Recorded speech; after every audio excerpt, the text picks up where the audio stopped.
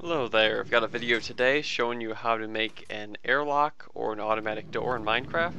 So you can see here I've got a mock mode on the left. Up there the pressure plate on the track opens the first door, and then I've got a second set. I usually set up 2 of these at a time in order to ensure that no mobs will get through. So first off, I'll just give you a quick glance of how the circuit works. You've got 2 pressure plates. I usually place these at least 2 from powered rails, and then I space 3 from either of those, and that's where I put the block that'll be moving. So I've got the pressure plates with just redstone wiring underneath them, and then I go to connect it to a block in the back with a single redstone torch as an inverter, and that goes up to a sticky piston. So when the cart hits this pressure plate, it'll pull the block back and retract, allowing it to go by. Some people use these at chest level and at foot level, but there's really no reason. One will block all mobs in a 2x1 corridor. So I did this with the glass wall just so you could see, and then one with no wall so you can see how it works. Now as far as the wiring goes, they don't have to be exactly symmetrical. It'll work just like you can see right here, as long as you've got a powerful enough signal. And there's nothing really fancy to it. I made this video because the other demos I've seen online don't show the wiring very well, and it makes it harder to learn how to do this. And it's really a good, simple system if you have an island, or even, you just want some assurance to keep mobs out of your base. Before I started building these things, I had creepers getting into my house and occasionally blowing up my good items, and after I lost some diamonds, I started building them from that point forward. And now I'll show you how to build one.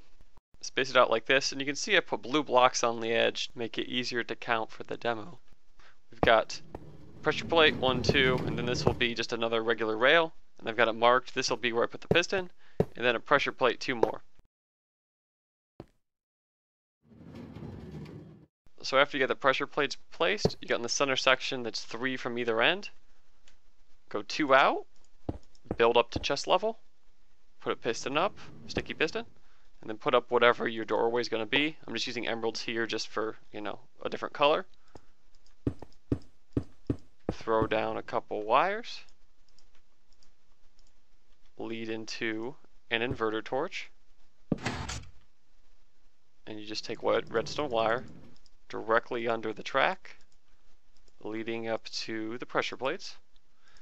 And in case you're not too familiar with the inverters, the reason we're doing that is so that it's normally on, because we want it normally blocked until you approach on the cart. So now, I'll drop this on without any momentum. See, it opens up. Now I'll just ride it around a little bit. So you can see how this works. And my track is crappy, but whatever, you get the idea. I've had mobs sneak by one of these, but if you put 2 of them in series, I've never had one get through. That's it. You can build these things out of whatever you want. All it really takes is a couple platforms and a few blocks, and I think it'll keep you a lot safer.